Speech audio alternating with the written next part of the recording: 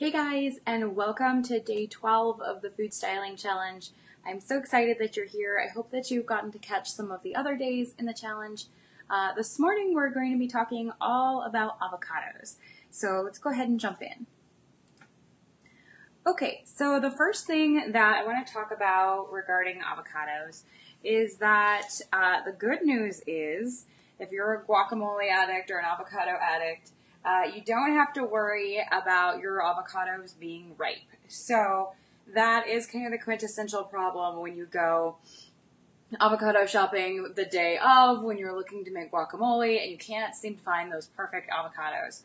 But the great news is for food styling, you don't actually want a super ripe avocado. So what tastes really good isn't necessarily going to work really well for food styling. So what you're looking for is you're looking for avocados that are quite firm. If you pick this off, you can see that this looks just fine. They can be, come in here and look at these. They can be pretty green. And as you squeeze them, they're hard. They're not soft at all. They don't give under pressure. So you can see here that we have quite a few different sizes. Avocados have lots of different shapes. They have lots of different sizes. These big ones, this is a beautiful example of a nice avocado, but this is a pretty big avocado. You can see it covers basically my whole hand. So as you're thinking about what you're styling, keep in mind the size of what it is that you want that avocado to look like.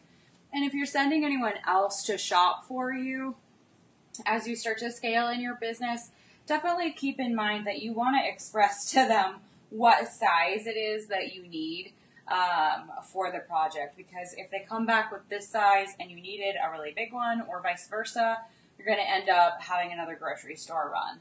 So that's kind of some basics there on that. You can see that this one is not shaped well. This is not going to fan very nicely. It's got a lot of kind of wonky sides to it here. And it's just going to be very difficult to work with. So you're looking for something that is very smooth, very uniform all the way throughout it, so that you can really get nice looking slices and nice fans. Now, if you are using this for guacamole, of course, none of that matters. But we're assuming that you're either dicing or fanning or doing some more like visual stuff with your avocados. There are a couple different ways to keep avocados looking nice. So one of the things about avocados is that as you're working with them, they're going to immediately start browning. And we don't want that. That doesn't look good in the pictures. It doesn't look appetizing at all. So we want to stop that browning process. Now, the easiest way to do this is just to not cut them until you're on set, everything is ready, and you're ready to just fire the camera, then slice your avocados and get those on there. Most of the time what I use for that is I just use plain lemon juice. So we buy it from Kroger in big containers, and you just drizzle this over the top of it when you slice it. I'm going to show you how to do that exactly here, but that's my most common way of doing it is speed and lemon juice. Now I'll tell you the big reason for that is because I want to eat them. Even if they're slightly green, they're still delicious. So the lemon accents it and it makes it to where you can eat it afterwards.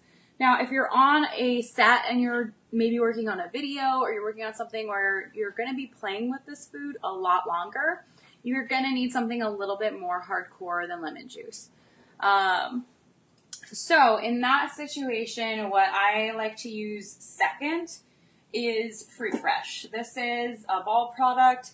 You find it in the canning aisle. Basically what this is it stops browning and keeps them looking nice. We use this on, like, if you're cutting up apples or you're putting them in your kid's lunch or things like that, you can use Fruit Fresh. And basically all you're going to do is you're going to mix a couple teaspoons in with a half a cup of water and just make a solution for that. And you can either set them in there and soak them for a few minutes, or you can just sprinkle it over. It just kind of depends on how long you need it to stay. And then the last option is if you have to prep really far in advance for something, you can use vodka. Now, as much as you think that vodka tastes good, if you pair this with the avocado, they don't taste good at all. So if you want to eat these afterwards, don't do this combination. At least in my opinion. But you can pre-slice these and leave them soaking in vodka like this, and they will hold very, very well, but they're not tasty afterwards. So that's kind of why we default to just lemon juice and waiting until we get to the very last moment to place them. So the next thing we're going to do here is kind of show you a bit of a walkthrough on how we cut these, slice, and fan them. Now, again, each avocado is a little bit different. Each one's going to work a little bit different. So sometimes one will work really well. Sometimes one won't. So we're going to go ahead and jump in and start doing this process. So you want to start with this. You could wear a cutting glove if you're worried about cutting your hand. I cut a lot of avocados, so I'm not too concerned. But I'm sure for my insurance purposes, I should tell you, always wear a cut glove if you're going to do this. So just score it all the way around, just like you would if you're making guacamole.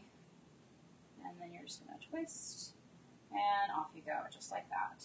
So that looks really good. This one is very firm, so when they're super, super firm, they can be a little bit harder to get out. So you're looking for very uniform slices as you come through here. Just kind of like that. Again, making sure that you're not cutting your hand. If you have assistants or people who are not used to doing this, I would recommend that you just keep this for yourself as a task. And let's do one more here. And I can kind of tell that I'm starting to graze through that scale in the back, but that's okay. And then you have a couple of different options. You can use, you'll kind of find your own spoon. We talked about this on like the whipped cream dollops, where everybody has their own kind of favorite spoon. For me, I don't like using these teaspoons, but I have seen people do that. I like a bigger spoon. This is one of my favorites. So it's got a nice sharp edge on there. Some spoons are very dull and they won't cut at all. So you're looking for something that does have a bit of an edge. You can tell this one, or maybe you can't really tell on camera, but this one's not super sharp. It's kind of just dull on the edge there. And that doesn't really work. So find something that has sharp on the edge, and then you're just going to come in and work your way through the bottom here. Again, kind of holding it in as you go around.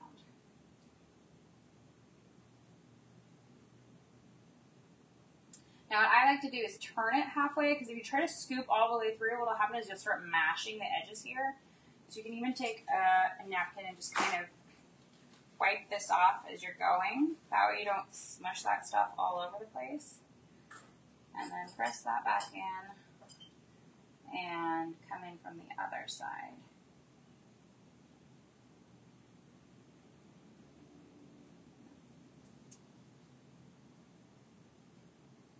Okay, so that one wasn't perfect, but it's pretty good. This one's very, very firm. So as you come through there, you're just going to start to fan them out a little bit, and you can see this one got damaged a little bit on the bottom. We didn't scrape it cohesively through. So when you're doing this, make sure you pick up some extras in case you run into some buggers there. Just kind of fan it out with your hand, similar to what we do with the bananas on the smoothie bowls, things like that. And that's kind of the basics there. If I were going to be prepping this to go on something, I'd probably drop that. Honestly, with this one needs to be redone here. This has a problem there. So I would start on another avocado there. But that's the basic fanning idea. And then you're just going to come in with your lemon juice just on a plate. And don't do this on your actual plate that you're working with. But if you've got to prep this ahead of time, just kind of drizzle it like that. Let it sit for a minute. And then put that on your set so that it's going to hold and look really nice. Okay guys, so that's the basics there. Again, if you're working with the next one here, just like you would normally, hit it in the center, twist that out, and that's going to come out really nicely. And then you can slice through that again. I hope that was helpful. I'm going to jump back over here.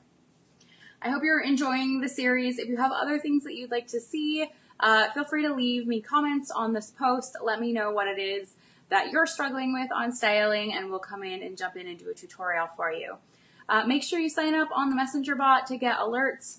We send out alerts whenever these videos are getting ready to go live. And again, they are time-sensitive trainings, so these will eventually expire and go into our paid training area. So make sure you watch them and keep an eye out on that Messenger bot for when new trainings go live, because they are not going to be around forever. Have a wonderful day, and we will see you tomorrow. Bye!